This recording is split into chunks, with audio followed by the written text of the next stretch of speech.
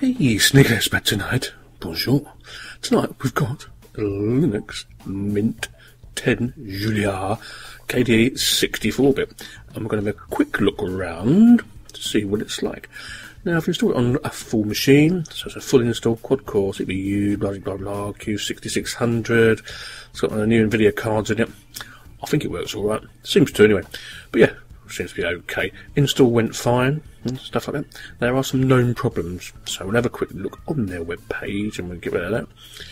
There we go, comes up alright. Got a bit of a slow internet connection again tonight, bummer. VLC slow to open, yes it is a little bit. Oh, the other big one, Moonlight was the other bit.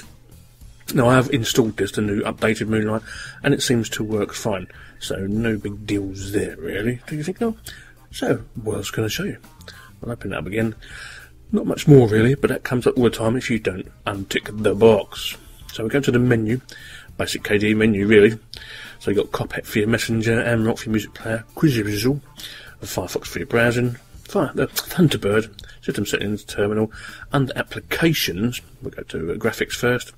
There's plenty here for you to play with, including Gimpy and some panorama stuff for doing bits and bobs, and some new photo viewers, that's alright. Got KTorrent there, Blue Devil for your Bluetooth stuff, there's feeders there, IRC clients and microblog clients and stuff like that. There's nothing new that you haven't seen. Now, although the install went rather well, some things don't actually work very well, and I'll show you what I mean. Okay, so you've got Amrock and that there, but your desktop recorder doesn't actually work if you click it.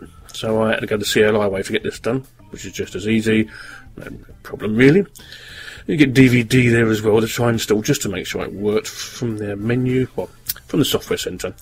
We've also got Minitube for a YouTube client. So what I'm going to do, I'm going to type me in, so I'm going to type in sneekylinux, and we'll click it and see what we got. So there's some of my stuff there, that's most relevant and whatever, Zorin's there. Most recent. Now lookity here.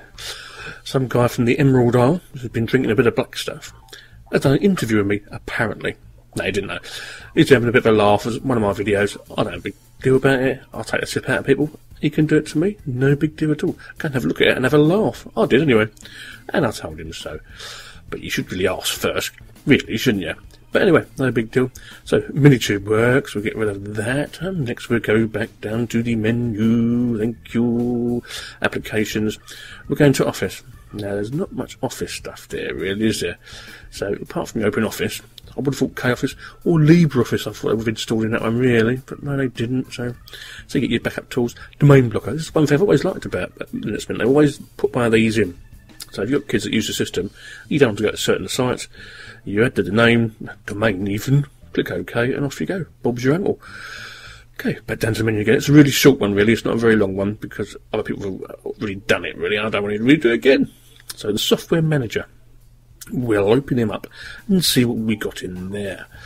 And as you see, it's the Ubuntu Software Centre, although this little thing is going to be seen a lot in the next few years, shall I say. It's going to be taken up as a standard for installing Linux applications in different distributions.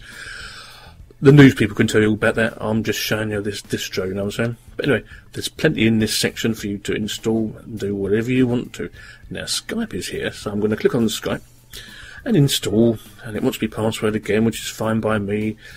And off we go, and off it goes installing, does some stupid things, we wait a bit longer, we wait a bit longer, we wait a bit longer, and in theory that should be installed. Now the 64-bit version, every time I use Linux Mint or Ubuntu 64-bit, it never goes quite perfect when you're doing stuff. So that's why I normally keep to the 32-bit stuff. So really, I really need to see some improvement there, really, at the end of the day. But yeah, it works. Let's have a look. Let's see if it's in multimedia. No, it's not there. Where is it? I might have to reboot to get it to come up. Who knows? Go down there. Can I see it? Can I see it? I've probably just gone past it, I think. I don't know. But as I said to you before, this is just a really quick video to show you bits and bobs of the Linux Mint 10 64-bit KDE. Now, after I've had it on the system for a couple of days, it seemed to settle down really nice, and I got on with it okay, and the kids really like it because all the little KDE app things and the bouncing balls and stuff like that don't really appeal to me, but they love it, don't get me wrong. And there's plenty of new applications here for you to play with. Now, on the whole, it's okay, but I think I still recommend the 32-bit for the average user for now. So that's me anyway. Sneaky Linux going out. I see you later. Bye bye.